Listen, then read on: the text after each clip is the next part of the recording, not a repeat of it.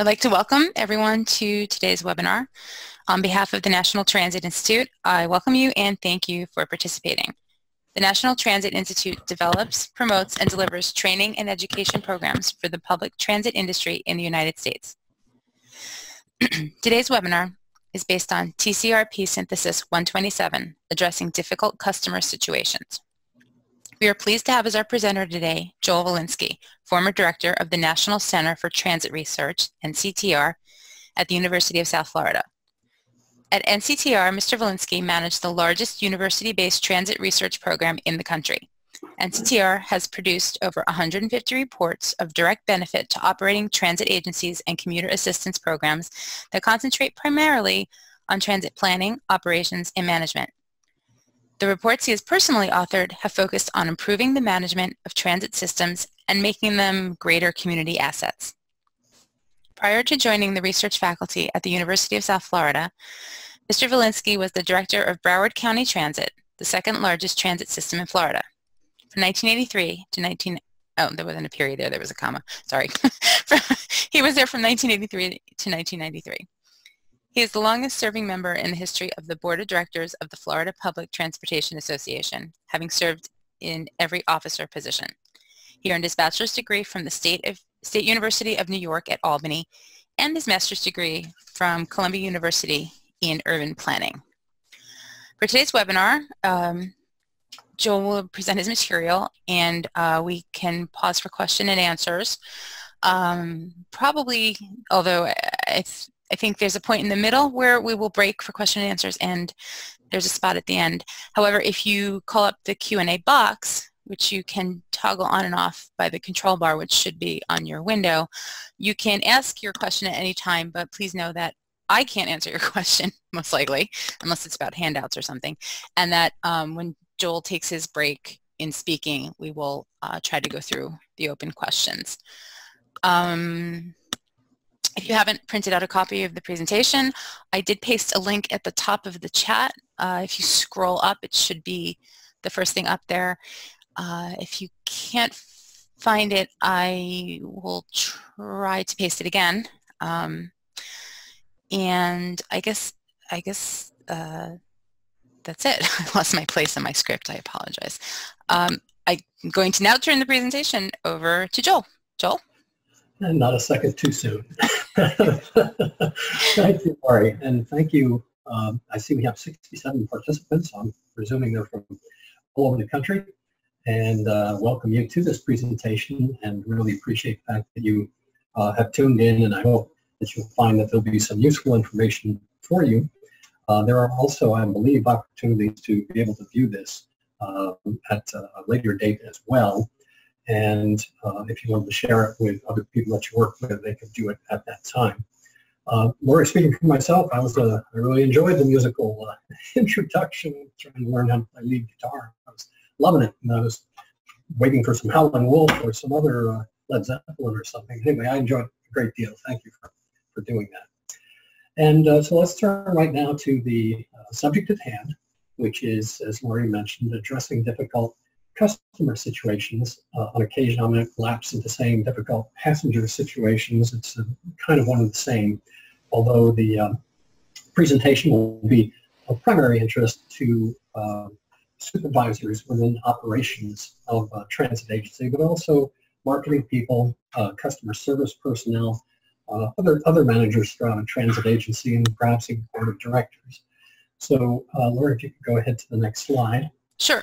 Joel, I don't mean to interrupt, but I'm getting feedback that asking if you could speak a little louder. All right. I'll move the mic down a little bit as well. Yeah, move the mic down a little bit and speak a little louder. I think that will help. Okay.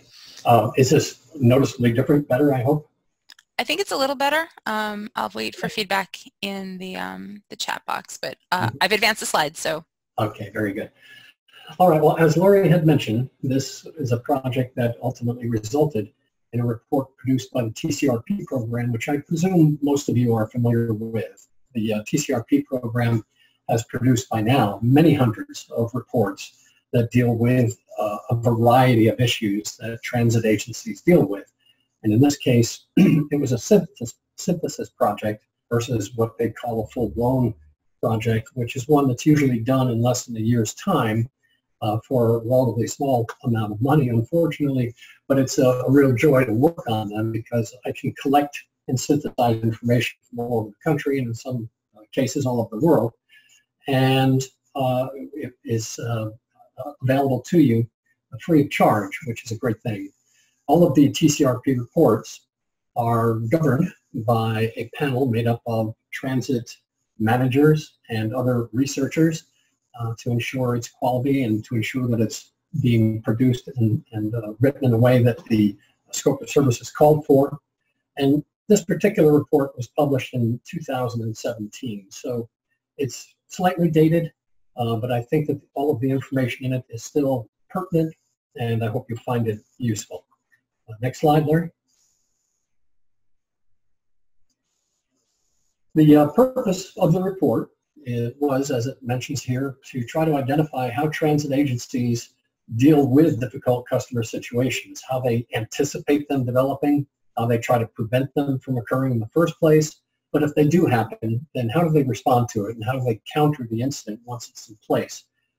The definition of difficult customer situations are when customers are engaging in activity that makes transit personnel or customers feel unsafe or uncomfortable.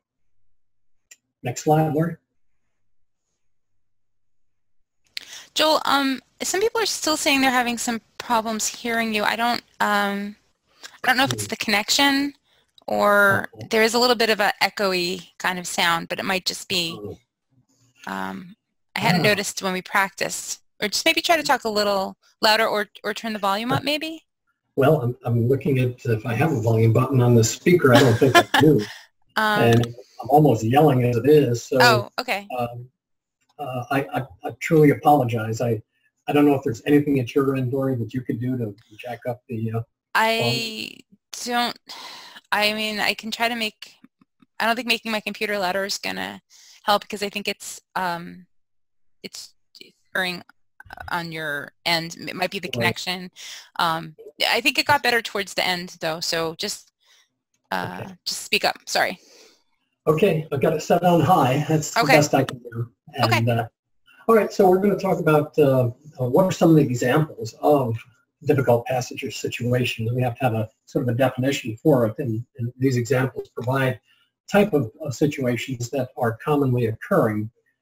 They don't occur all the time on every trip, but they're not exactly rare. They do happen.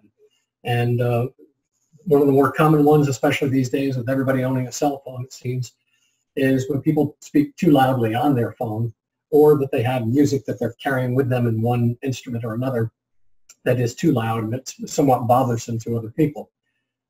Clearly things like spitting or urinating or any other disgusting things that may be going on inside a facility or inside a vehicle is a difficult situation.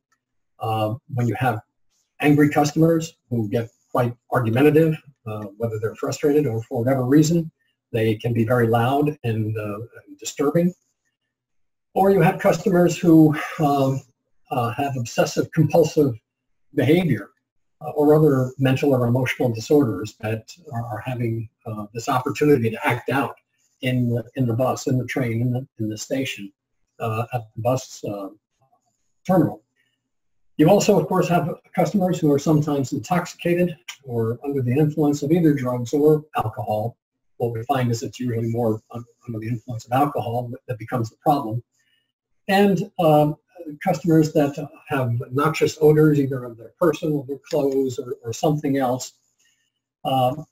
Customers that become quite abusive and start harassing other passengers or the vehicle operator and start making threats. You have others that may be engaging in some kind of disruptive behavior, not necessarily interacting with the bus operator or train conductor, but they are misbehaving in one way or another on the vehicle or at the transit facility.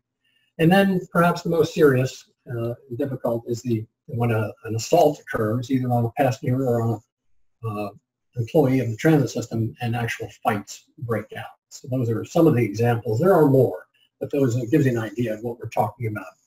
Next slide, Larry.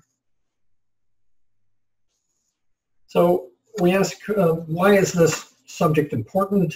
And I think that it's probably relatively self-evident, but that a transit agency's core mission is safety, just like an airline's core mission is to get people to their destination without any incidents, without any unsafe conditions. And so people would stop using a transit agency service if they felt like it was unsafe with any great frequency.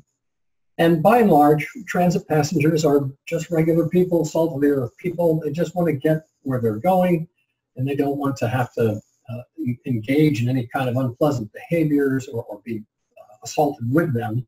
They don't want to be fearful of getting on the vehicle or staying at the station. And they want no drama. They just want to get to their destination without incident. And these days, as I mentioned earlier, with everybody seeming to have a cell phone, another real problem for transit systems is that it used to be, back in the day, that if something happened on board a bus or train, the only people that really knew about it were the people that were on that bus or that train that day.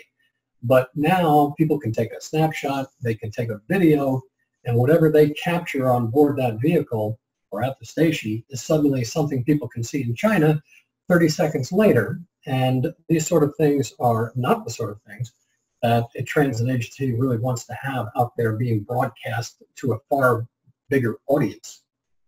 Next slide.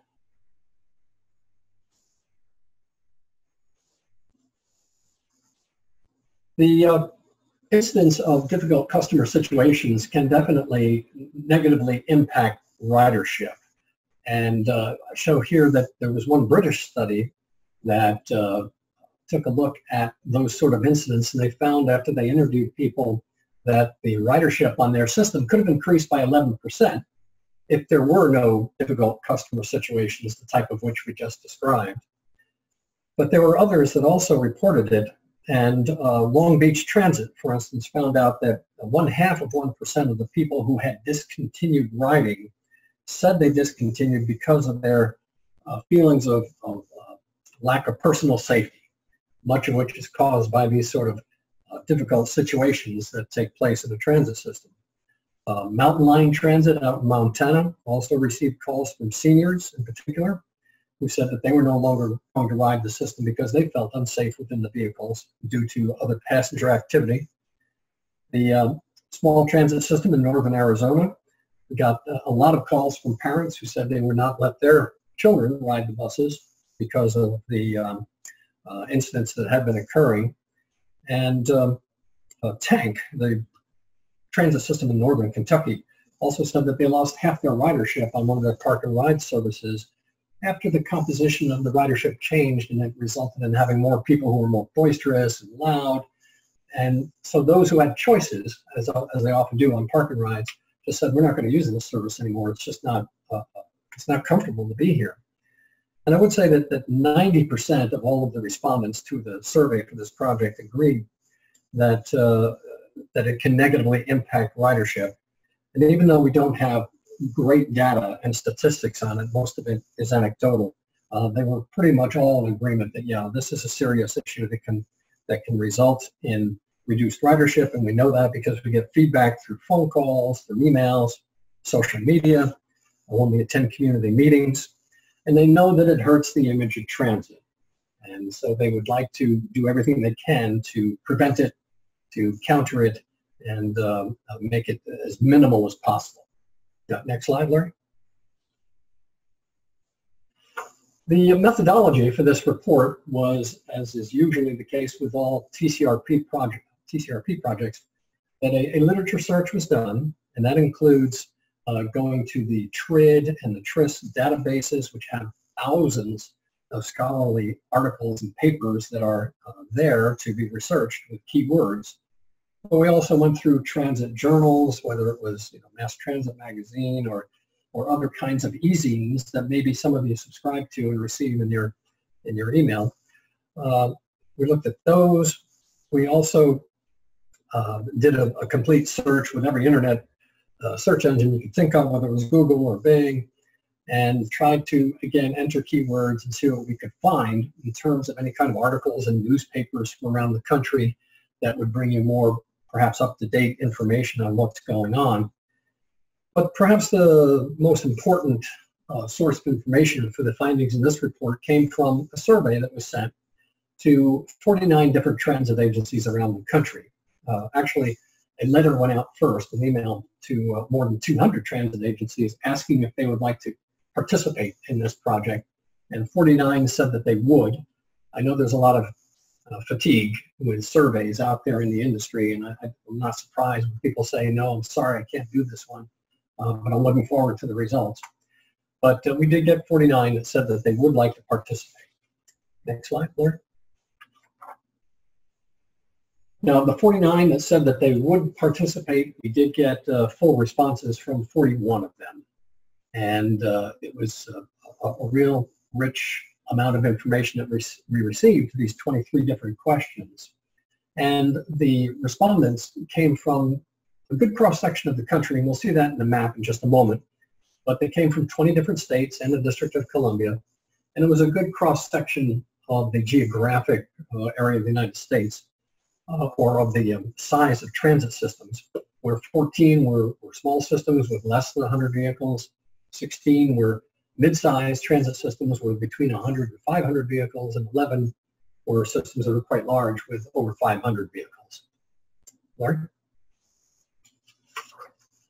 And here you see a map that shows you the location of the various respondents, and you can see that, as I say, it was a pretty good cross-section of the country. They came from the north and the south, the east, the west, and the middle, and with the participants described and listed at the bottom of the slide. And whenever I mention something in the report, I usually try to say it was something that was provided to us by Transit System X or Y, so that if you wanted to, as you read the report, you could go and contact them if you wanted more follow-up information to find out more. Lori? Now, one of the first questions we asked was, what are the most difficult and the most frequent difficult customer situations?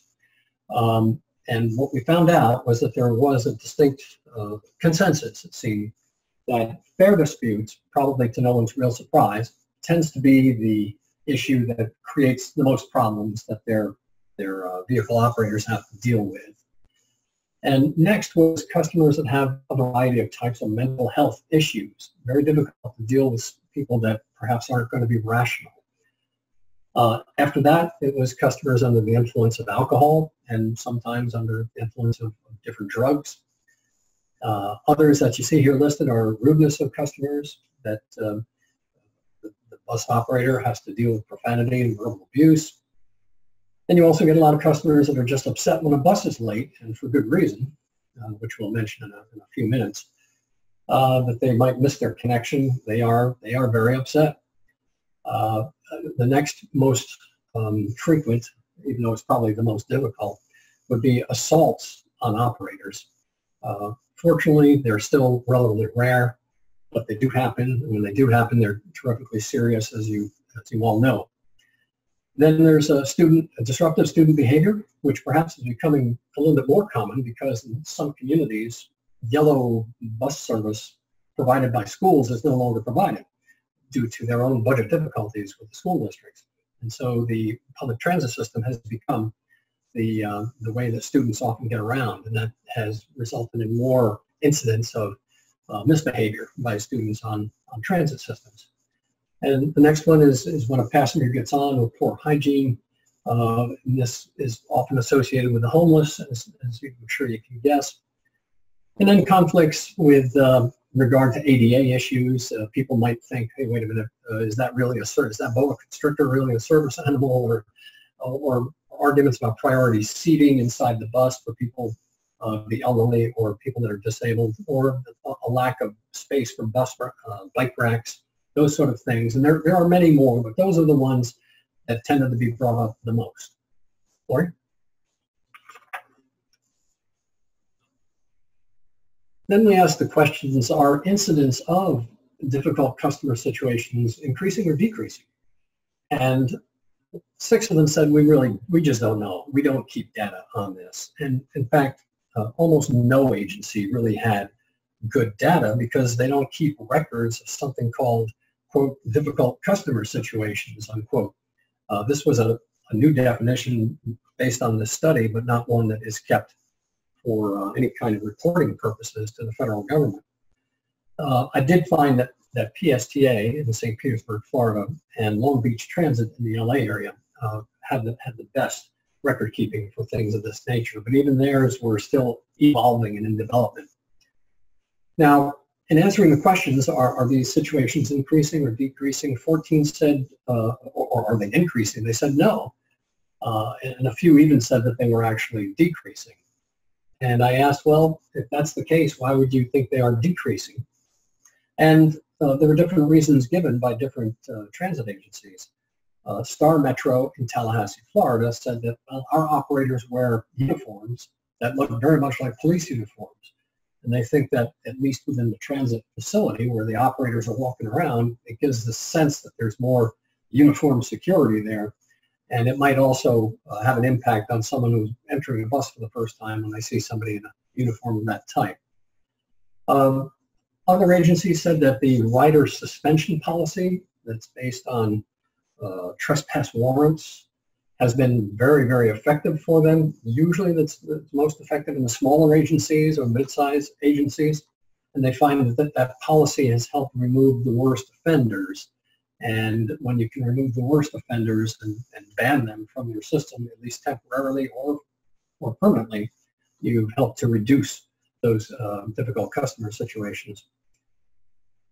One real good point made was that technology that we now have that provides real-time bus arrival information is extremely helpful in terms of lessening the tension that passengers feel. And it allows them, even if the bus is late, it allows them the opportunity to make take some alternative actions. I mean, they could bite the bullet and get an Uber or a Lyft if they really had to get someplace fast. But it keeps them posted on the status of the service. And instead of just stewing and getting angry, they know, okay, here's the situation. And the Twitter accounts that some transit agencies keep now allows them to communicate this to their passengers who are plugged into the service. And it helps to reduce the uncertainty and the anger that a passenger might feel when their bus is late. At least they can, the transit agency could say, our deepest apologies, one of our vehicles is delayed, we expect it to be there in so many minutes, and it helps to diffuse some of the anger and tension. And lastly, one of the agencies said that, well, we think that it's actually difficult customer situations are decreasing because a lot of our passengers are just under smartphones the entire trip. They're not watching what's going on. They don't care what's going on in the rest of the bus. They're occupied with their own phone calls. Next slide, Laurie. However, the small majority of the system said yes. We think that difficult customer situations are increasing, and they gave a number of reasons that they think that was the case. That there seem to be more people on the streets now with mental health issues. Perhaps they've been discharged from certain kind of mental health facilities and released into community, back into the community, and they're now more of people with those issues that will tend to use the system from time to time. And they can create some difficult situations. They also cited an increasing number of homeless. And when the homeless use the transit system, this sometimes makes other passengers feel uncomfortable for any variety of reasons. As I mentioned earlier, there are some transit agencies now, certainly in Rochester this is happening, and in Long Beach as well, where there is no more yellow school bus service. Their districts are run out of money. They're cutting back in different ways. And the transit system is now carrying students to school back and forth. And with students, you get a lot of youthful energy. You get a lot of excitement. Not necessarily negative. It's just that's the way they are. But the way they are tends to make other people feel uncomfortable sometimes. I mentioned a moment ago, too, that there can be anger over insufficient wheelchair spaces where you're not going to be able to pick up a passenger when they expect to be picked up at the bus stop, might have to wait for some special service to come, or that there aren't enough bike rack spaces as bus service tends to become much more popular. And one of the things that I think every transit agency has to realize is that a lot of the difficult passenger situations can be avoided with the highest quality service possible, because poor service quality causes passengers to vent. If there's a bus that's late, hey, that means they may be late to work. And if they're late to work a few too many times, they lose their job. They might miss their doctor's appointments or miss a class or a test that they need to take. They might be late for picking up their child from daycare. They have important things to do, and of course they're relying on us, on transit services, to get them there and back. So whenever there's poor service quality, there is the increased possibility of having difficult passenger situations because they're angry. And another one reported that they had gone through a transit work stoppage in the not too distant past. And when that happened, a number of people did lose their jobs. They lost their ability to get to work. And of course, when that happens, you can't expect somebody getting on a bus to be smiley and happy to the bus operator when they finally do come back into service. They're going to be venting and angry at the bus operator, and that's a difficult thing. Before we go to the next slide, when we talk about the homeless in that one of those bullets above, I do want to mention too that there is a TCRP report on transit and their interactions with the homeless that would give you far more in-depth information on this whole subject. It's TCRP Synthesis 121. And I would highly recommend it to anyone that wants to know more about that subject. And lastly, I would say that another reason for increased problems or difficult situations is that in California, they passed a new state law which allowed people to be released from prison sooner than they normally would if they were, their sentences were reduced. And now you have people that may or may not, be troublemakers in the future, but they're out there and they may be using the transit system more than they used to. Okay. Lori, why don't we stop here for just a moment and ask if there might be any questions that I could answer. Sure, we can. I did have a question slide inserted. Oh, okay. I mean, okay. Want me to see where it is? Oh, no. I mean, no, there is one question. Well, since we stopped anyway, do you want to, I can read Kurt's question. Okay. It says, I don't know if you have your Q&A box open, but it says, commuters often risk their lives by ignoring pedestrian safety gates while trains are approaching station trespassing. My commuter line refuses to require such rule breakers to take the next train, despite that being the result had they obeyed the rules. They are a quasi-government agency and believe their form of organization subjects them to lawsuits for denying a citizen's right to travel. Is this fear of lawsuits reasonable? This is one, I did not come across that in my research. I hate to take the out on that, but I can't give you any good information based on having read about this subject. So I'm terribly sorry I can't answer that one. Okay. Sorry, Kurt. Thanks for asking. Yeah. I guess there's no more open questions right now. Okay. We can stop when I believe I inserted a slide for questions. Okay. I hope I don't make a liar of myself, but well, let's go to the next slide then. Okay.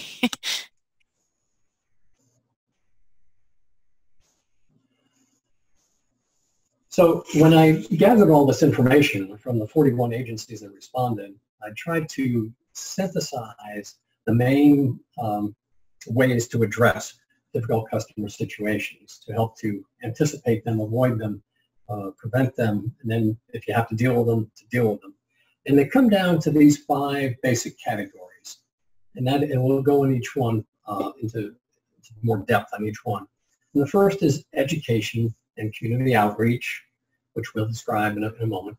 The second one is to make sure you have established rules of conduct and that you also have things such as trespass warrants that would allow you to take people out of your system if the actions they've taken have warranted that. The third is the training of transit personnel, so critical in the development of clear procedures for them to be able to follow and understand when they're out there in the field, which is usually on their own, it's so critical to have appropriate training for them so that they're prepared. The fourth is the use of different types of technology, which we'll go over in a little bit greater length. And then the fifth and last would be law enforcement of different types when it's necessary, if the transit agency with their own personnel and their own procedures can't handle it. So next slide, Larry.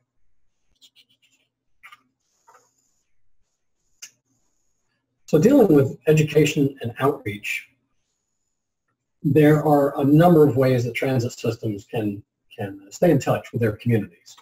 And one of them, some of the ways are to meet with people in the community at a variety of types of fairs.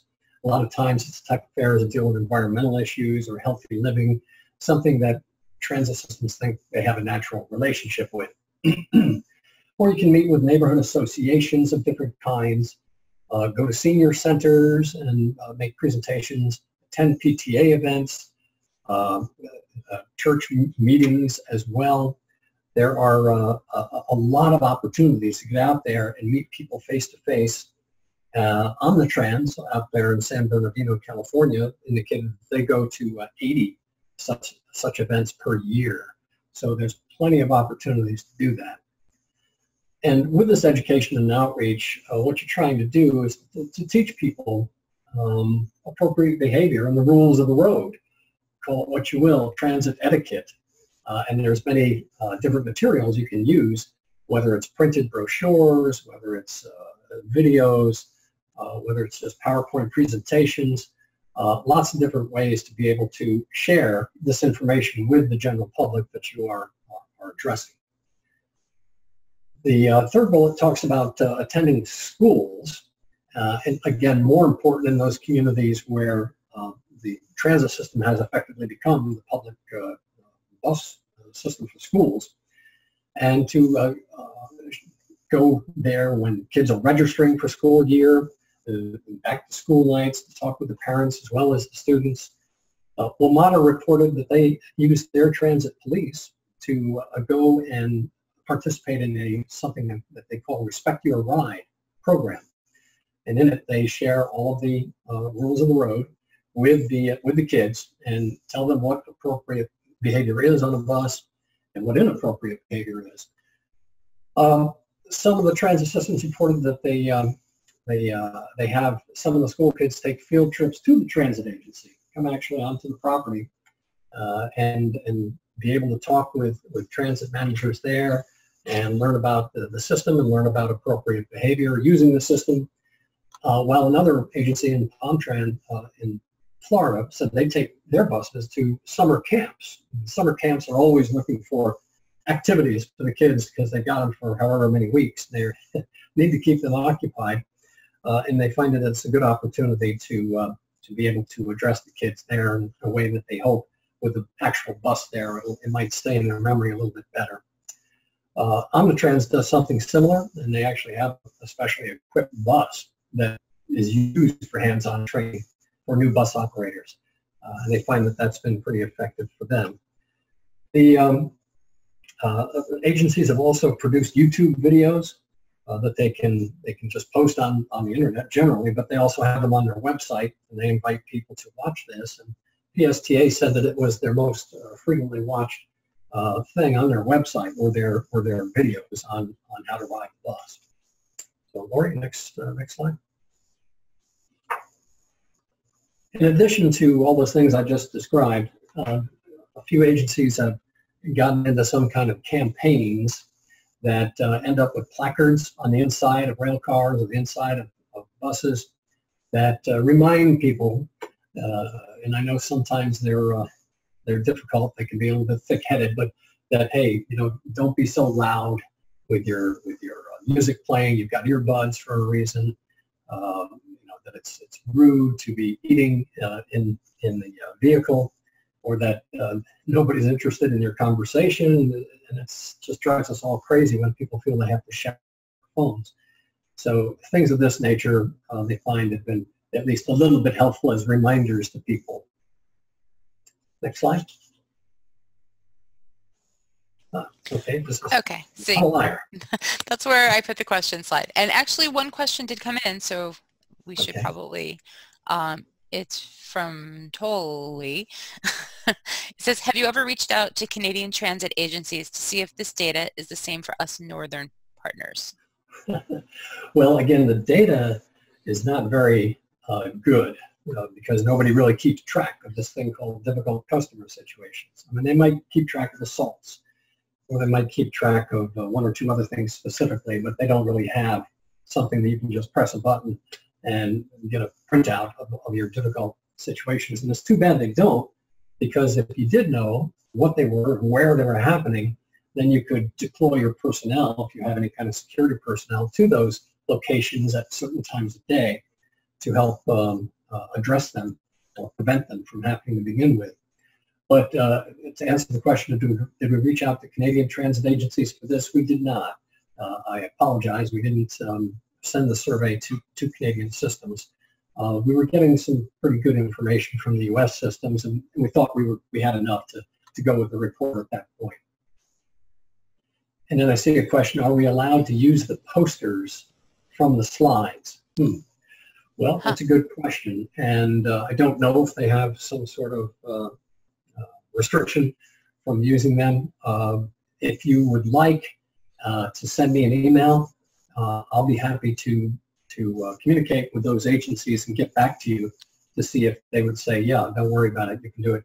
They might say no. They probably paid many thousands of dollars to some PR company to put them together and to produce them and what have you. On the other hand, most transit agencies are pretty generous with what they develop, and they share things. But I don't know the answer to that question, but I will be happy to give a call. This was, I think a lot of these came from Chicago, the Chicago Transit Authority. And you could reach out to them and ask them if they could be used. I definitely think the images on the slides as they are probably much too small to do anything with. Might be. I don't know if they can be expanded. Usually you can't go up. It loses resolution. But yeah, they should probably reach out and ask if they can use them. Or, you know, search the internet. Maybe they can find a larger version. Okay. And now we've got another question from Mark. Were there any insights on which departments led various outreach campaigns for wider education and engagement? And yeah, there are, it's usually within the marketing and community relations departments that do that. They're the ones who will go out and spend time at community meetings. They're the ones who will try to get this kind of, these kind of pictures developed so that they can be then put on inside the vehicles or at the transit facilities. And so typically it is either community relations or marketing department. We have another question? Yeah, before you get to Price's question, there's a question from Jeff in the chat box. It says, according to federal guidelines, in what instances can we refuse ridership? Soiled clothing, ADA spaces taken, etc. Well, what I was hearing from the respondents is that so many of these things, and it's a terrible answer because it doesn't give the answer you're looking for, is it's kind of case by case. And you have to rely on the good judgment of your vehicle operator typically as to whether or not what they are wearing or how they are presenting themselves is a danger or an extreme inconvenience to other people. And if it is, at that point, the vehicle operator is typically advised to call dispatch and get some guidance on this, who would offer their opinion based on what the operator of the vehicle is telling them. And if they need supervisory review of that, they will try to get a supervisor out to the vehicle as soon as they possibly can. I am not familiar with any particular federal law that deals with this. No one really addressed that in their responses. They were more concerned with just the fact that, hey, we've got someone here who may be creating a disturbance for other people and may be something that's going to discourage people from using the transit system in the future. Can we do something about it? And I think one of the things to remember is that being homeless or being drunk is not illegal. no operator really has the right to deny entry to a vehicle unless people have received a trespass warrant. And so, if you see somebody that's outside the bus and they're bleeding, or there's definitely, some kind of fluid that you can see on their clothes or on themselves, you could probably stop the bus, at least momentarily, and call the dispatcher and say, I'd like to deny service to this person. But you really need to get that approval first. And as much as we trust the operators to make the right decision, that's the right decision at that moment for that bus operator to get further guidance.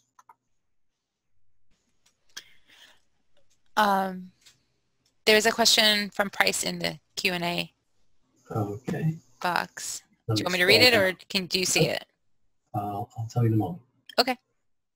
Price. Oh, okay. Is there literature on how drivers or staff members handle problem passengers once they have caused a problem? Fare conflicts are a very common problem. The driver has a few options, none of them great.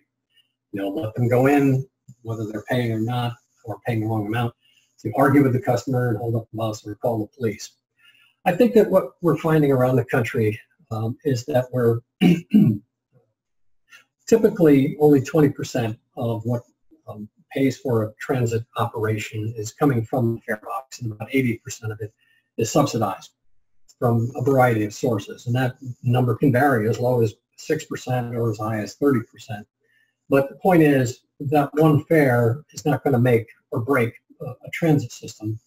And what you want to do as a bus operator is to ask the person, do you not have the appropriate fare? If you don't have it today, please bring it tomorrow.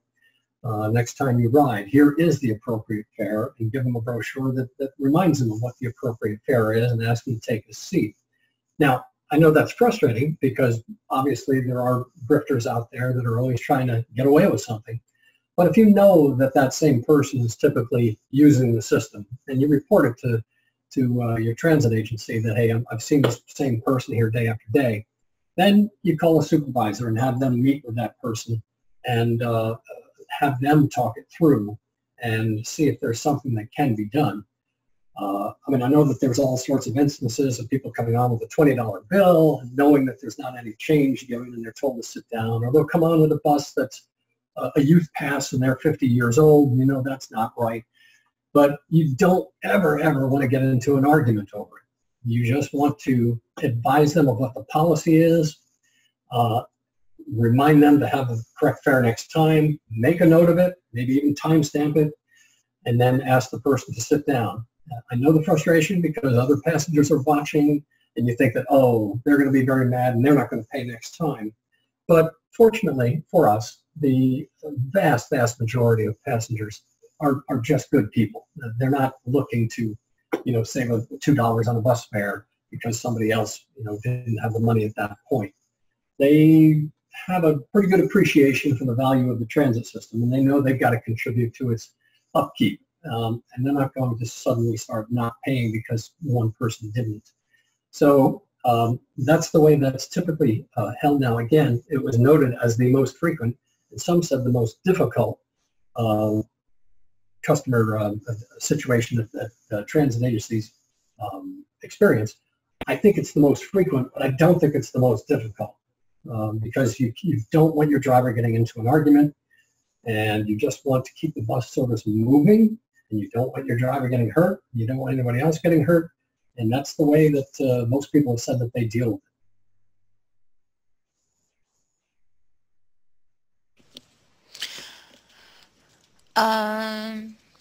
It looks like Nicole asked in the chat box, do all the other transit agencies on here have their own code of conduct posted and enforce it? Okay, I guess she was asking everybody in the chat box.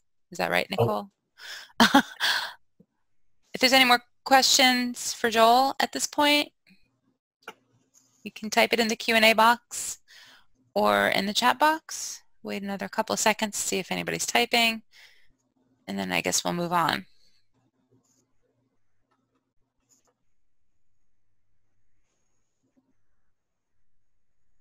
And I would say this, Lori, that Yeah, everybody's got some code of conduct, and in fact, we're going to talk about that in just a minute. There it is. Boom. Yep, there it is. It's like magic. Okay. These are very important for every transit agency to have, and important for them to be adopted by their board of directors or their commissions or whoever is the governing body. They provide what we refer to as the rules of the road that sets a floor for appropriate behavior and probably a ceiling for inappropriate behavior.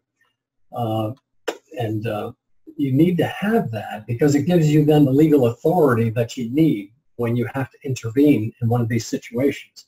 If you don't have something that's there in writing and it's been adopted by the agency, then a bus operator or a train conductor or whoever might be criticized for being arbitrary in whatever they do, but they aren't being arbitrary. They're following the rules and the code of conduct, and they're sharing them with the passengers, with the customers.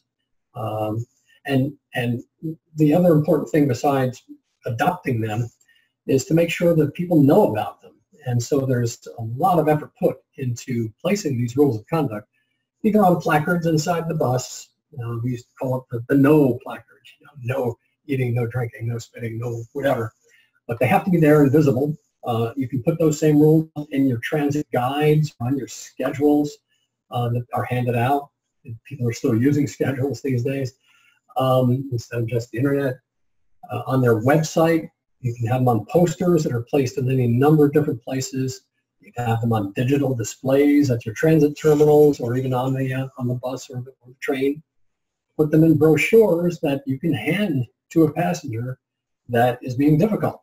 And you can say, look, I am just advising you of what the rules are. Be advised that this is what you can and cannot do. And you don't get into a big argument about it. And you can then, we'll talk about this in a moment too, you can then say, and by the way, we are being recorded. And I just want you to know that you've been advised of what the rules are. So there's that. And then, and as I said, the point is to make sure that there's no excuses, that passengers can say, oh, I didn't know. Well, and maybe they're brand new and they never did see it and they don't know. But for the most part, you're trying to take that excuse away from them and eliminate those claims that a transit employee is just flying back by the seat of his or her pants and being arbitrary in rule enforcement, because the rules are there. They've been adopted. They're in place, and we are sharing them with you. And this list of prohibited activities in the Code of Conduct can be kind of brief. I've seen some that only have about 10 or 12, and I've seen one that has about 50, and probably it could be 100 if they've really thought of everything they've ever seen. But the point is, you want to keep it brief enough so that people don't tune out and that you cover the most important things. But you might want to have a secondary list as well for those folks that maybe are doing the things that aren't done as frequently. Next, Lori. And the examples of prohibited behavior, as I said, can be very, very long, and it includes all these things of, not to drink, not to smoke. On the drinking, in some cases there's a little bit more leniency if you've got a bottle with a cap on it. As long as you got to keep the cap on, you can bring the drink in and be careful with it. But certainly they don't want smoking and they don't want eating for a number of reasons. Trying to tone down the volume on conversations or music. Don't really want people using all kinds of profanity or insulting people, etc. You don't want animals, with the exception of legitimate service animals, coming on board. I know some states nowadays, with the crazy, gun interest we've got in this country, they may have some state laws that say you can bring a weapon on board, but most transit agencies do their best to say no. Weapons are not allowed. You can't bring them on board a vehicle. Or any other kind of combustible materials that could end up with a fire and an explosion. Things like littering and spitting, all these things that you see on the screen, they are listed on the Code of Conduct, and letting people know that, hey, these are things that are not tolerated, not appropriate, and we can take action if you are engaging in any such action. And when that is the case, then agencies can have graduated prohibitions for repeat offenders. It isn't that, hey, you're off the system forever, but you could be suspended for a day, for a week, for a month, for a year. And this is the sort of thing that is very serious, of course, because this is a public service, and it's a public service that, thankfully for us, many people rely upon and use. And if they can't use it, again, they might not be able to get to work or get to wherever they're going in their lives. And so you have to provide an appeals process for them. And this process can be, 2 or 3 steps long. And usually it's involving the passenger coming in to talk with the operations manager and trying to find out the reason that the passenger did what they did. And trying to find out if they are truly apologetic and contrite. How sincere are they in saying, yeah, hey, I crossed the line. I'm sorry. I was having a bad day. Whatever the case may be, they need to get a good feel for why this person is making his or her case for being able to use the system again. But extremely important that they have that opportunity to appeal a decision of suspension or complete termination. Next slide, Laura. Now, training is what some people call the first line of defense to deal with difficult customer situations. You might argue that it's the marketing and the provision of information, but transit agencies spend a great deal of time and money training their personnel on how to avoid confrontation. That's really the key. And the object is to, regardless of how that person's acting when they get on board a vehicle or at the station or calling the customer service center, the object is to always stay calm, positive, be courteous, even though you might be screaming inside yourself, I really like to strangle this person. You've got to stay on a neutral platform, be professional, don't take anything personally because they don't know you anyway. They're venting, and you don't want to get what they say emotionally hijacked. You've got to maintain a certain level of emotional intelligence, as they call it. So be very careful about your tone of voice, and don't do anything that leads to a response that is going to escalate things. A number of systems talked about practicing what they call verbal judo, which means trying to deflect and redirect whatever aggression is coming toward them verbally, and to not ever point the finger at the other person and use you language and you're wrong and you did this, you did that, but try to say I have this responsibility and here are the rules, and try to keep it non-personal in that way. Try to keep it kind of objective. And there's a lot that goes into this that I can't provide you all with this on this webcast, but it's a little science in itself, and people would be well advised to learn more about it. Now, a number of agencies do provide a lot of different types of training for people to be able to stay calm when everything around them is getting a little crazy. And again, stress management training, try to keep telling them, leave your problems at home. If you've got problems there, that's where they are. Now you're here. You have to behave differently right now and not worry about whatever other problems you have. They even get into breathing techniques, and one property in Via in San Antonio says that they provide massage service on their property for bus operators that just feel like they've had it. They need something. They need some help to get them refocused and centered. And so they can get a 15-minute neck and shoulder massage just to kind of help calm them down and to learn how to use breathing techniques to help calm them down. There is a lot of training available around the country, whether it's through the Transportation Safety Institute or NTI, Easter Seals, or any number of private companies that can be hired to come in and provide this sort of training on diffusing and de-escalating situations. And they often use videos, do role playing, go into case studies. They have group discussion.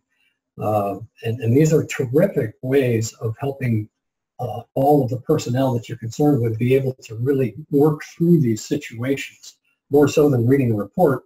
If you're there with some of your peers and they're saying, here's the situations we've been dealing with, and here's how I dealt with it, and it worked or it didn't work, it's great to get that kind of information. And then whatever you come up with, it can be put up on posters around the facility of the transit system to help remind people to stay professional and courteous and positive.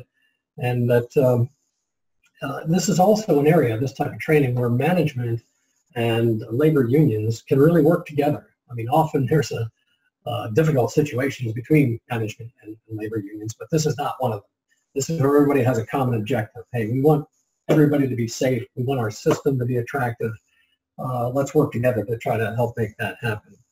And let's do it with some frequency. Let's not just do it once in your career as a bus operator and then that's it. No, do it at least every 2 years, maybe every year if you can afford it. I know these training sessions take people away and you have to use the extra board and all that. It gets a little bit more expensive, but it's worth it. One other thing that the PSTA mentioned to us down in St. Petersburg is that they provide a position named Coaching and Performance Development Manager, who has an office right outside the bus operator's room that they can all go into whenever they are feeling these kind of stresses. And they can talk it through with this manager who's right there. I mean, they can't miss him. And not everyone takes advantage of that resource, but many do. And they found that it's been helpful, and the operators have said so as well. Next slide, Larry.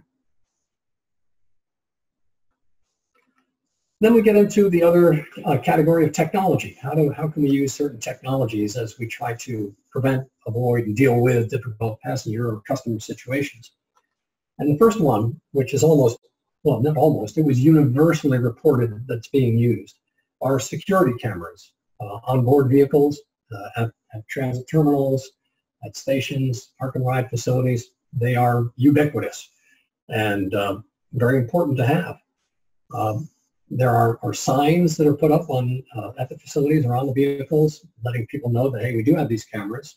I mean, it's good to have the cameras, but if people don't know that they're there, it's not as effective as when they do know they're there. You can encourage your personnel to point to the cameras when someone is acting out and let them know that, hey, you know, here are the rules, and I just want to remind you, this is all being recorded, videotaped.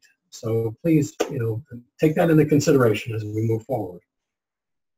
In addition to helping to diffuse a situation, we hope, the cameras then help to apprehend the offenders. You've got a picture of them. You've got eyewitnesses, but you've also got the video, which is very important and helps the police, local police, to be able to apprehend these offenders and bring them in so that the transit system can say, hey, you know, we've got to give you a suspension because of this. And the video information that's collected from the cameras make excellent training tools. It's one of the best things to be able to take into your training session and say, hey, here's what happened on this day. Let's see how it developed. Why did it occur? And how can we help prevent it in the future? So security cameras are very important. Also audio recording devices, especially if things really do escalate and an operator has to hit the panic button.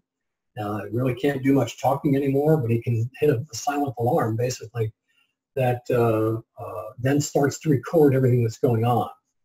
And when that happens, supervisors and or police can then listen in and know what it is that they're responding to and be better prepared to be able to address it once they get there. And these silent alarms also allow for the head signs to be changed to, you know, call police, the emergency. And other people that see this going by can, again, with their cell phones, you know, give a call to 911 and say, hey, I just saw this as I was going down the street, and it might be something that you need to address. In addition to that other equipment, annunciator systems on board vehicles can be used to send some reminders to people on the system of some of the rules, or to remind them to take a look at the brochure where the rules are, just as, again, one more time, they are being reminded to understand what it is that's acceptable and not acceptable. And then the last one that I've got listed on the screen is automated vehicle locating systems, important for a number of reasons, but one is that it allows the transit system to know where their vehicles are, of course, and they can dispatch a road supervisor as quickly as possible to whatever the situation that's been called in, they can get there as quickly as possible. And it's this type of thing that, again, allows the transit system to be able to tell their customers, hey, our vehicles are on time or they're a little bit late. And as long as they've got information, it helps to calm them down. They can call whoever they were going to see and tell them, hey, I'm going to be a few minutes late. I'm sorry, I just got this message. And their anger will be reduced because they will have been forewarned and given some opportunity to take an action that they wouldn't have without an AVL. And I remember, maybe some of you do too, when you're standing at a bus stop, it's a lonely feeling and you don't know when the vehicle's coming. You know it's late, but you have no idea if it will be a half an hour late or an hour late. So it's a terrifically good tool to help de-escalate situations. Next slide. Now here, I guess you can call it technology, it's equipment. And what Lori is showing you here are the boundaries of a plexiglass barrier for bus operators. I don't know what all of your experiences have been. I know when I first became a transit director, our first Halloween, our operators came and reported to me that, hey, you know, we got to a bus stop, there were some kids there, I opened the door, they threw a bucket of urine at him. Ridiculous, I know, horrible, disgusting, but something like this barrier would at least have protected the bus operator from something like that. And there are various types of barriers. While Lori is showing you this one, it's sort of a, you know, it's not a full barrier, it's a partial barrier. Some of them are also, can be in Dutch door format where you can swing the top open and the bottom stays closed. Others are complete enclosures. And we've had different reports from different transit agencies as to how they were received, which I believe we'll be talking about in a few minutes. But if we can go to the next slide. Yeah. Of the 41 agencies that responded to the survey, 8 said that they have installed such barriers, plexiglass barriers. 4 others said they had installed them previously, but removed them for any number of reasons. Some said they felt like, oh, it's a barrier between me and my passengers. I don't really like that. I like to have a sense of working together and not being separated from my passengers. Some said they felt trapped. If something happened, they wouldn't be able to get out. Some said there was some glare at night with lights that would cause a glare when it hit the plexiglass. Others said it got a little stuffy if it was a hot weather and the air conditioning didn't work that well within it. But there are, as I say, a variety of designs, as we just saw, that could allow for more airflow, that allows that there isn't a complete separation. And a number of agencies reported back saying that we're really happy that we installed them. Miami-Dade Transit, WMATA in Washington, D.C., the Maryland Transit Authority all said that their operator assaults incidents had decreased noticeably after installing these barriers. And I worked out of the Miami-Dade Transit offices for a number of years. And one year, had 32 assaults against bus operators. And then they installed these barriers, and something that 32 went to 1.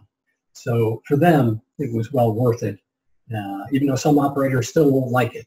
But nonetheless, it does provide some protection for your operators from assault.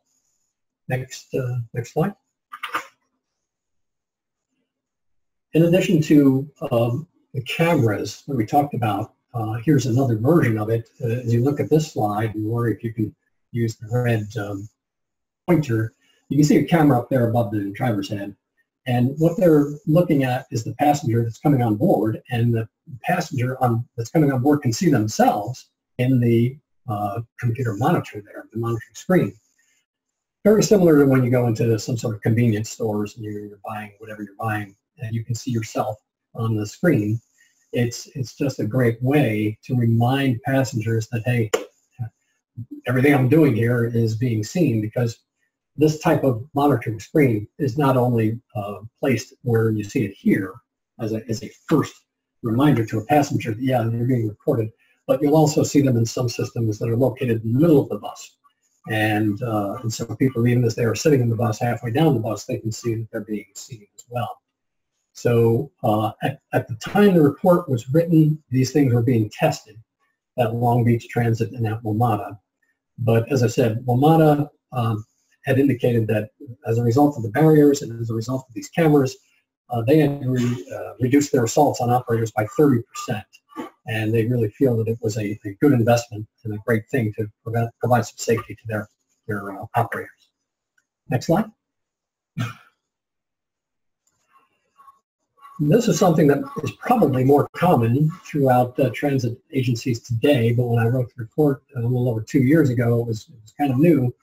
There seems to be an app for everything, and there is an app for passengers who are riding on systems where transit agencies have developed the app to increase the number of eyes and ears on board their transit systems. And if a passenger is witnessing something that's going on inside of a vehicle or at a terminal, they can get their smartphone out and just use the app and report what they're seeing.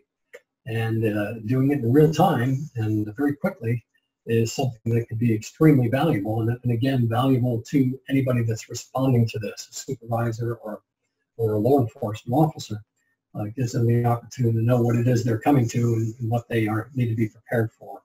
And this, I believe, is becoming more and more popular around the country. Next slide. And the last category of what agencies are doing to minimize difficult customer situations is to use law enforcement, because sometimes there's nothing more effective than a person with a badge on a uniform that helps to discourage certain kind of behavior, as you see in the picture here. And they obviously carry a bit more clout as well as guns. Not that they're going to use them, but they simply have more authority than anybody else does out there. And law enforcement personnel are incorporated in different ways in different transit agencies, 4 of which said they have their own transit police that are fully deputized to do whatever needs to be done on their transit system. Others contract with local police departments, and they hire however many officers they think they need to supplement whatever they already have to increase security provided by police. 4 smaller systems said that they, at least that while they cannot afford to hire their own police, they make provisions for local police to stay at their terminal. They provide office space and communications opportunities. And at least they're there. They're there at a major terminal where 20 bus routes might be coming in, and they're able to respond very quickly, especially if an operator's phoned in something or bought in something that he says, hey, I've had this trouble with this customer, I'd really like you to speak to them when we get to the terminal. And some other systems, Miami-Dade Transit reported they do contract with a major private security firm, Hughes Wackenhut, that supplements the local police assistance that they do get. So again, this is something that is very valuable, especially for those cases where you're dealing with people that are really somewhat out of control. You need to have stronger measures taken than one you could typically take as a transit personnel. Next slide. Now, there is never going to be enough funding to have a policeman or a policewoman on every vehicle at every station. You can't have blanket enforcement. And so that's why the first and most important thing is to always have bus operators that are very well trained to use the very best judgment they possibly can based on the training they've received. And virtually every system said that if you really do have a well-trained operator, they can handle the vast majority of all the situations they're going to be dealing with. And I think that's true.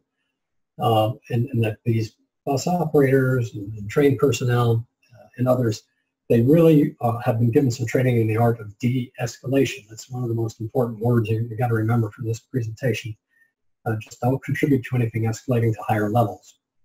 In fact, the next bullet more or less says what one of the transit systems reported, that he has the 3D system. The passengers can be either they're different, they're difficult, or they're dangerous. Different, well, maybe they have some OCD. That might make them a little difficult, but it doesn't necessarily make them dangerous. or if they've got a Tourette syndrome. You know, they're different. It can be a little difficult, but they're not necessarily dangerous, whereas others can be dangerous. And the operator, as I say, is one word away from bringing that passenger to the next level up or the next level down. So you just have to be extremely careful with how you present yourself, your tone of voice, your behavior toward them. Showing respect, even if it's not really deserved, you still have to do it. And that the operator should always default to their training as the first option, and follow procedures when they need support more than what they can do themselves. And we'll get into that next.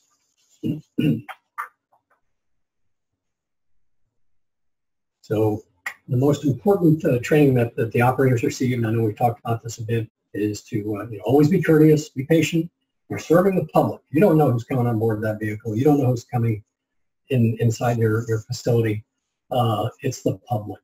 And so you have to be respectful regardless of what circumstances might be in place, and to avoid confrontation at all costs. Just don't take it personally. That's the thing that will help you avoid confrontation. Again, these people don't know you anyway. There's no reason for you to take it personally. And to never take away a person's dignity, and always give them an out. Don't put them into a corner. Give them an out. Give them an opportunity to back away, to tone down. And don't put yourself in the position of enforcing an ultimatum, because you're going to have passengers there that ultimatums don't mean anything.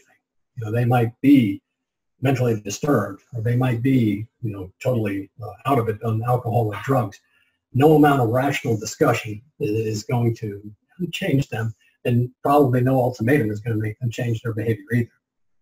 Next slide.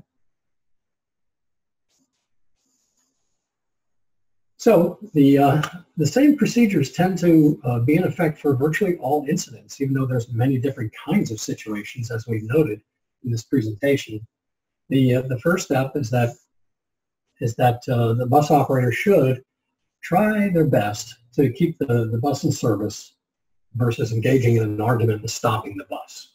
But again, part of what we're trying to do is continue to make the bus service attractive, or whatever service you're providing.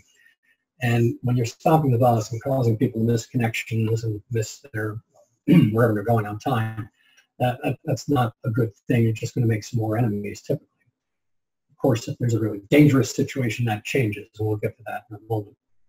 But the bus operator should advise the radio dispatch supervisor of any situation that does get a bit out of hand. It's getting escalated, and ask for guidance. Now, we know that most of these personnel are seemingly out there on their own. I mean, there's nobody else with them physically, but they're never really totally alone. I mean, they've got the radio dispatch, they've got supervisors on the road, they've got police that can hopefully get to someplace pretty quickly, but they've got to follow the right procedures to get that extra assistance that they needed. And if there appears to be no danger of violence, then a field supervisor should be sufficient.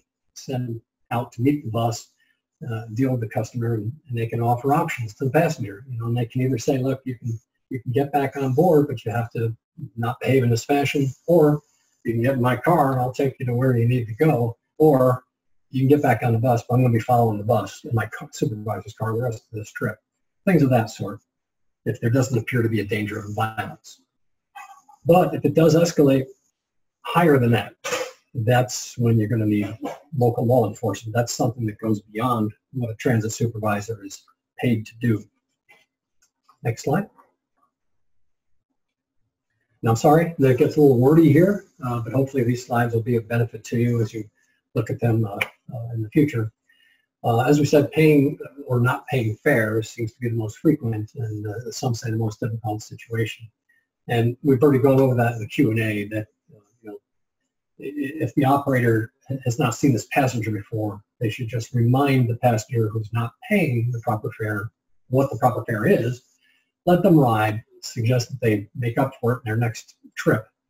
But if the operator knows it's a habitual offender, then call the supervisor to meet the bus and have the passenger removed. So that's how that's typically dealt with. Being intoxicated. is not, as I say, it's not illegal to be intoxicated, and it's not really grounds to prevent someone from riding unless they're a threat to themselves or to others. And typically operators are not allowed to deny service unless instructed by a supervisor. I think as long as the person can stand up, if they can get on and off the bus by themselves and they're not bothering anybody, it's, you know, it may not be the best situation in the world, but it's not something that you necessarily have to call the police for or even the supervisor, unless again, their behavior becomes unruly or they become disruptive. So operators have to make those judgments, and that's why the job is difficult. Steering a big vehicle is tough enough, but the toughest part of the job is being able to deal with people in their various forms and do it fairly and do it in a way that treats the person with respect, but also respects the rights of the passengers that are on the vehicle. And then you have the situation with passengers with apparent mental health issues. And they're dealt with pretty much the same way as you would with someone that's intoxicated. Again, the operator has to make a pretty quick judgment, make their best judgment, and determine whether or not they think supervisory assistance should be called. And if they are requesting a supervisor, then the supervisor could take this person off of the bus, take them to their final destination if they're cognizant enough to know where they're going, or they can take them to a social service agency or a police station, medical facility, depending on what their condition is. But that's the procedures that are followed. Again, the bus operator makes the first determination. If they feel that the passenger is going to be not disruptive and just sort of sit there and travel, fine. But if they think that they're going to be a danger to themselves or others, call the supervisors, and the dispatcher will determine whether they also want to call police. Next slide. One that gets pretty sticky and sensitive, no pun intended, dealing with passengers that have open wounds or offensive odor or bad hygiene. Typically, what's happening these days is that no action is really taken unless the hygiene issue poses a threat, and it's a concern to your other passengers. They might be uncomfortable, but you know, as long as it isn't something where they may end up catching something or getting sick because of this person on the bus, then you would allow this person to ride. However, if they really do have open wounds, as I said, or some sort of fluids that you can see, then you want to immediately call dispatch, and might even want to stop the bus at that point. If the dispatcher directs, of course you will. And the bus, again, will be met by a field supervisor as soon as possible, and passengers might well want to get off the bus, and that's, of course, a great inconvenience. They would be given a transfer to go to the next bus, but that's their choice. They can either stay on the existing bus and wait for the supervisors and police to come, or they could transfer to another bus. Fortunately, this doesn't happen every trip, but it does happen. So that's how they typically deal with that. Again, with the operator making the judgment, is this person a danger to other people? And if so, well, then I have to put the other people first and have this person, even though it's going to be potentially embarrassing for them, have to have them either get off the bus or wait until he can be escorted off the bus. And then disruptive passengers, I think this might be one of the last incidents we're talking about. Here we have, highly energetic people or argumentative people, again, dealt with case by case. Operator makes the judgment. The operator first would remind passengers of what the rules of conduct are, what the rules of the road are, and what the consequences are if they don't modify their behavior. Again, you might want to hand out brochures. You might want to say you're being videotaped. Remind them that there are consequences for your actions, but not to get into an argument about it and not to try to be the sheriff and take it all in their own hands. You would pull the bus over only if there is a real danger to passengers. And of course, that's in the eye of the beholder, how much negative energy is going on inside that bus. But they'll call the dispatch. They'll tell what the situation is, and dispatch will help make the decision to take the bus off to the side of the road. Call a supervisor who hopefully will come, and they can remove the passenger or keep them on the bus or call for police to back them up. And if things really do escalate into fights or something of that nature, the operator, properly trained, can use their panic buttons, notify dispatch, change the head sign, say call police, and encourage people to open the doors and let them get off the bus if they want to. So again, doesn't happen too often, but when it does, you need to be prepared. You have to have procedures that you're going to follow, and hopefully they will be followed. Next slide. So this whole discussion really is a sort of a grand exercise in risk management, and you have to recognize that the public transportation really, when you get down to it, is a bunch of strangers sharing space for a limited time with the common goal of getting to their destination safely. At least 99.9% of the people are in that bus or train. But they're all humans with different perspectives and values and different levels of tolerance for certain types of human behavior. In fact, one English study did show that if people could be more open to understanding how other people kind of behave in their age groups or from their cultures or what have you, there'd be a lot less complaints and a lot more acceptance of behavior by other people that they may not be that comfortable with to begin with. But once they've been educated to show that, hey, they mean no harm, then they're more accepting. And they also have to know that people can have bad days.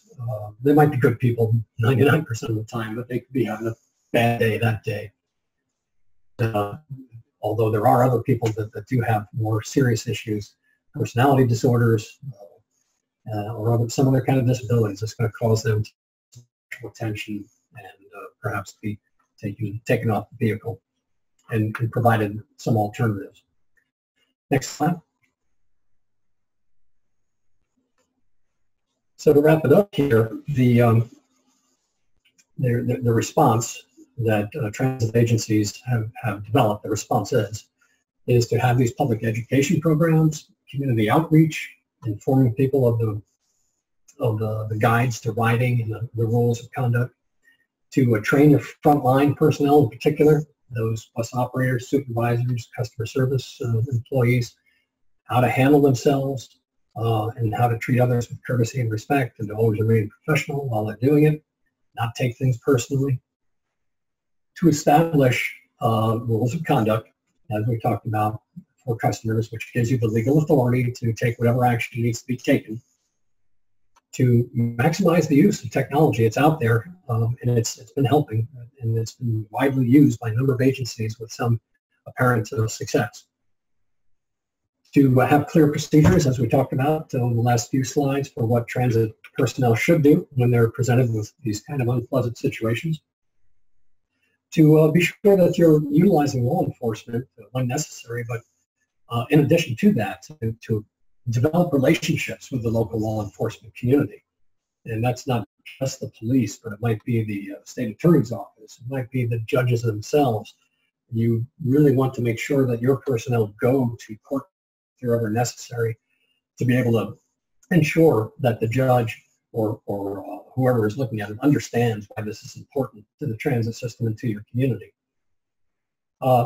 Transit agencies are also realizing that with some of these cases, like the homeless or people with mental disorders of one sort or another, they need to get assistance from social service agencies. And I know the Rock Island Transit Agency keeps a long list of the social service agencies of a variety of kinds that are in the community, and they can help passengers to go to a certain agency if they feel they need some help in one area or another.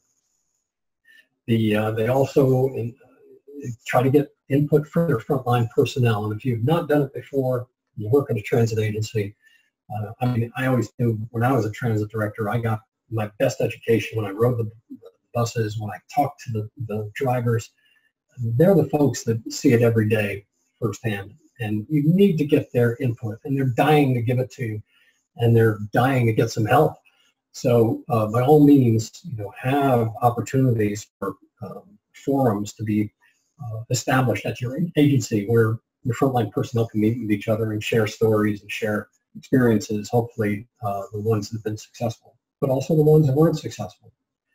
And another agency, I think this was, well, we talked about Canada. This came from British Columbia. I saw this in the literature research. They've established a program where they take some of their operators who maybe used to work in law enforcement, used to work in emergency services, and they're now bus operators, and they get together and they counsel people, their fellow operators, who might have experienced some kind of trauma out there, one of these really bad customer experiences, and they're there to help. They're a great resource for you, and you might want to take a look at what you've got already in your system to find out what kind of skills and experience your personnel have that could be useful. Next slide.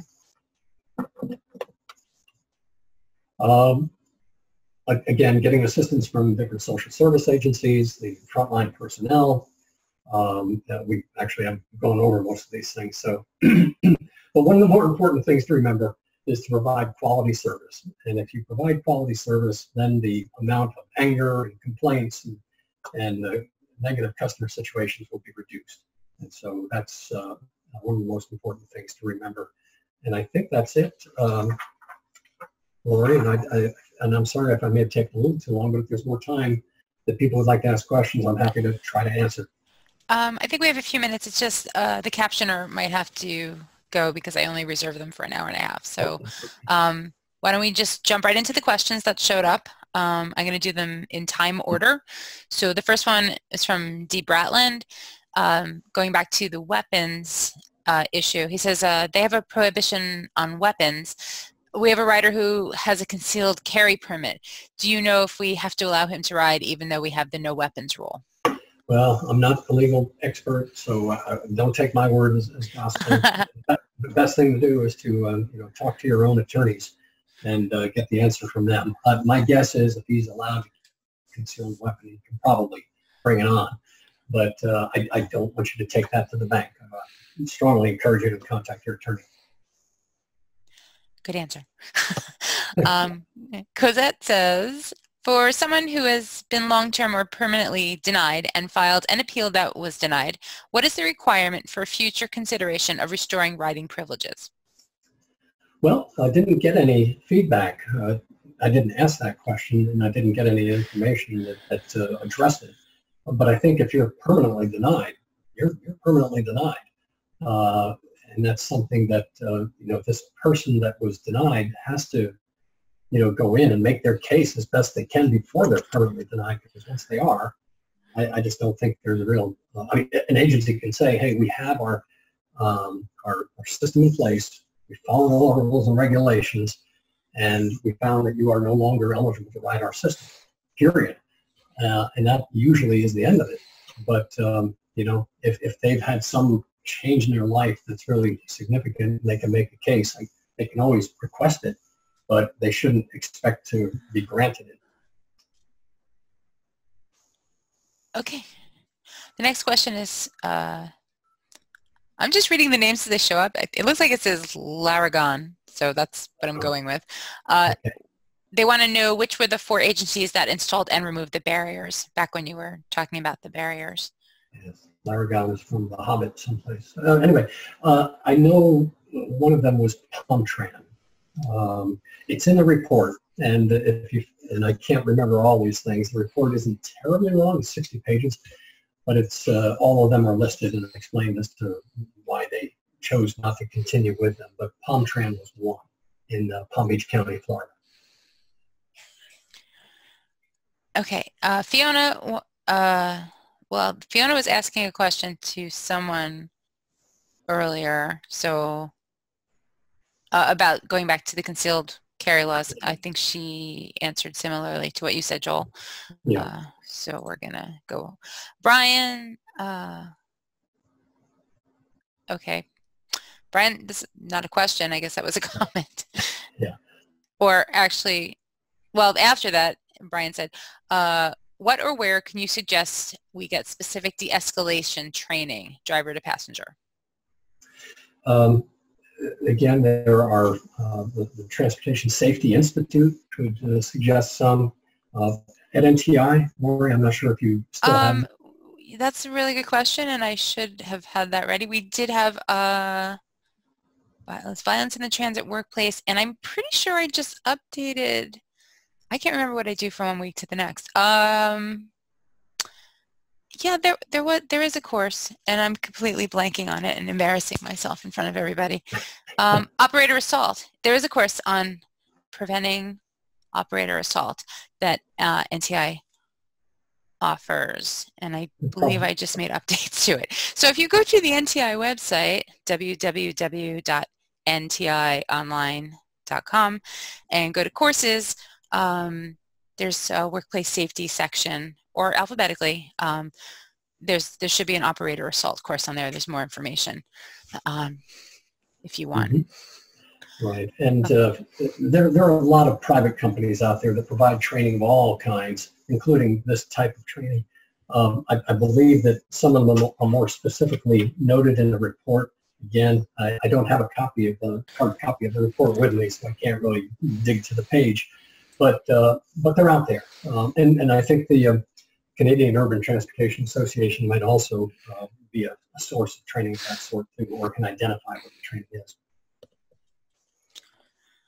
I think that's all the questions that were in the Q&A box, but there was a couple of things in the chat box that I noticed.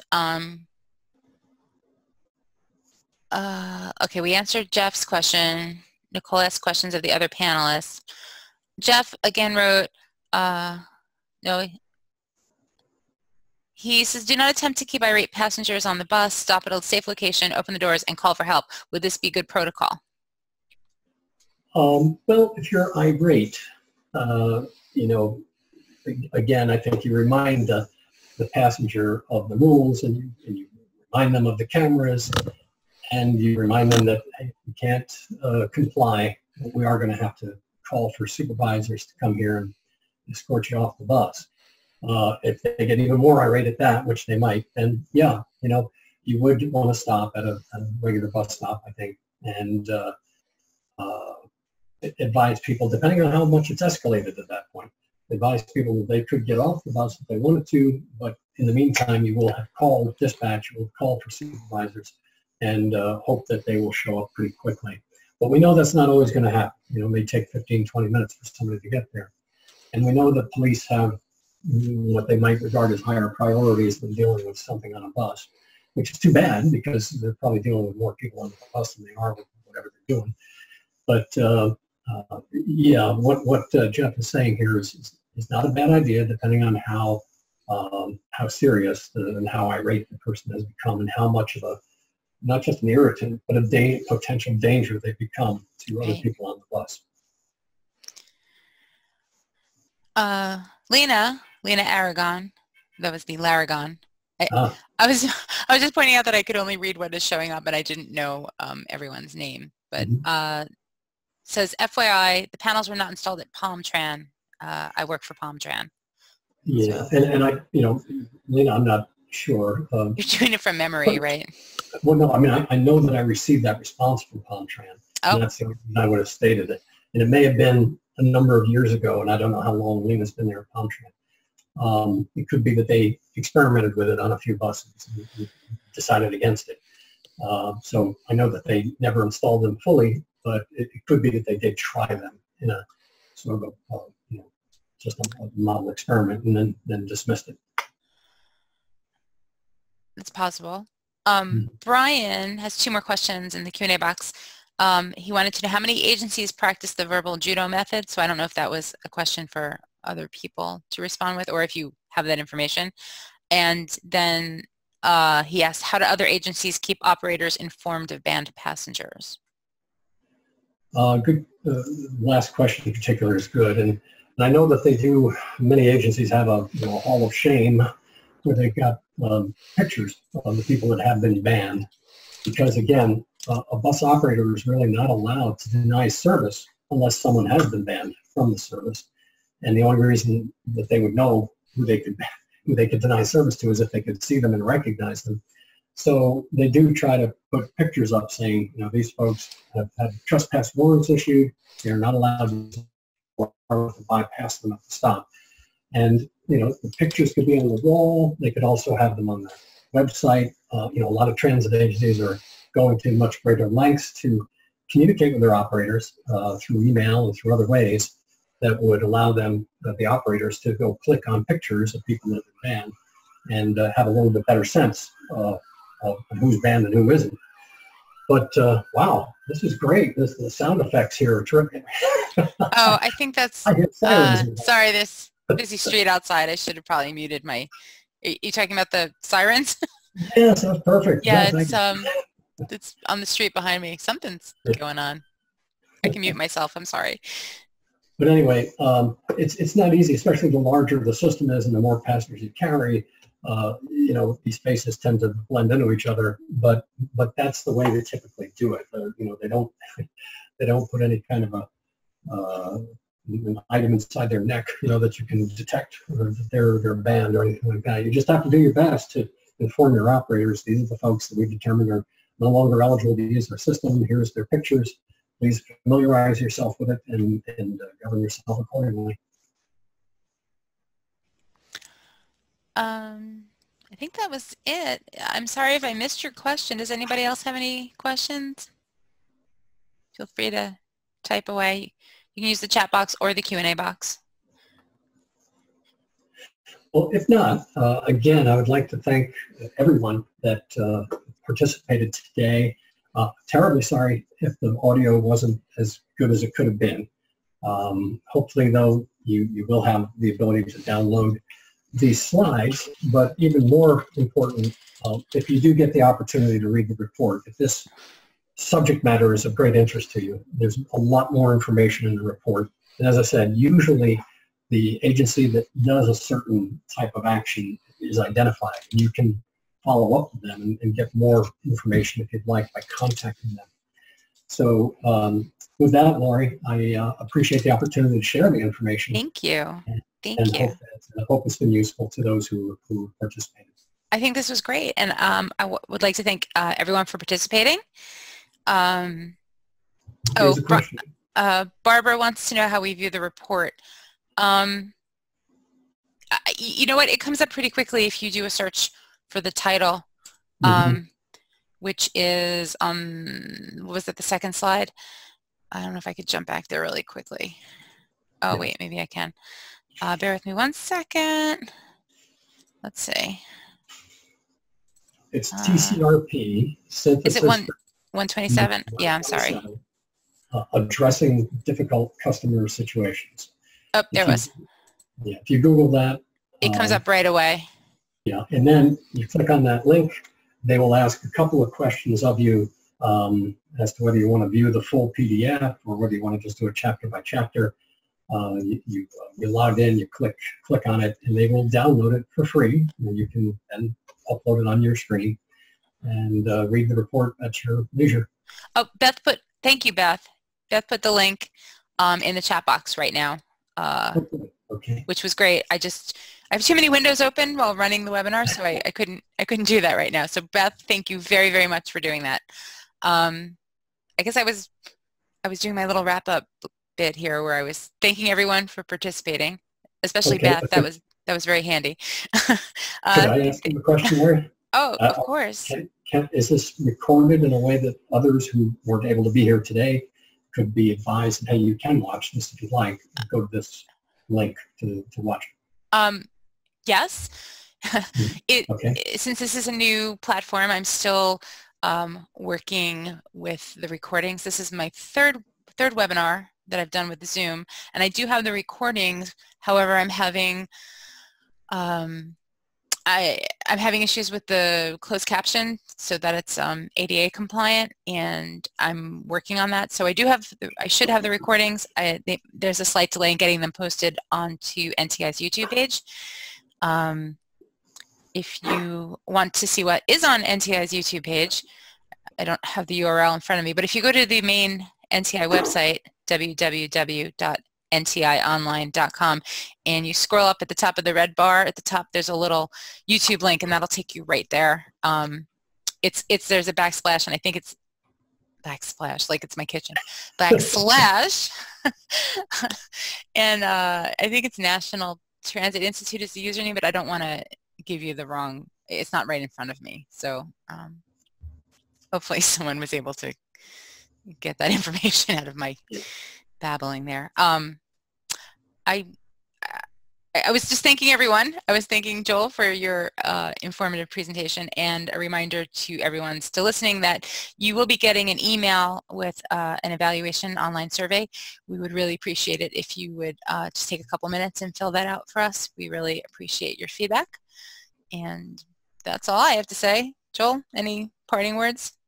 No, again, just thanks to everyone, and I hope that it proves to be useful, and I hope you read the report. I hope so too. This was great. Thank you so much. Thank you. Have a good one. You too. Bye, everybody.